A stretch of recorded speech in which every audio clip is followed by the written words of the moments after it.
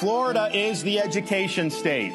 We lead the nation in school choice. So 2024 is the year to make school choice a reality for every Tennessee family, every family.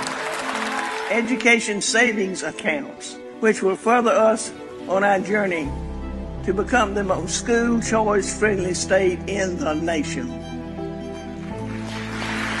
We led the nation by passing the revolutionary parental choice tax credit last year.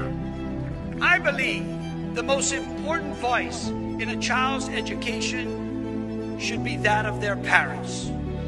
We laid the foundation, and now Iowa parents, regardless of their income, can decide what's best for their children.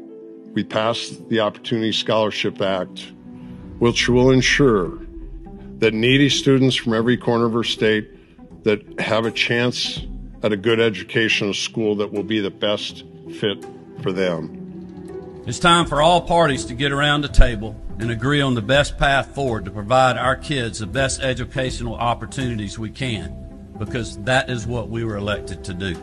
Next year, the education surplus is expected to reach over $230 million, and families are singing the praises of the work done right here in Concord for finally passing the Education Freedom Accounts, which are now ranked as the most effective and popular school choice program in America. We must be open to new and different models.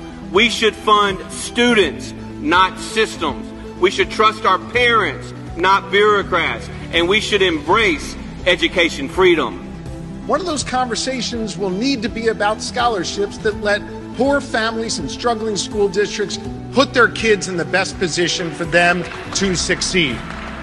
Whether that is paying for extra tutoring, books and computers, or yes, going to another school.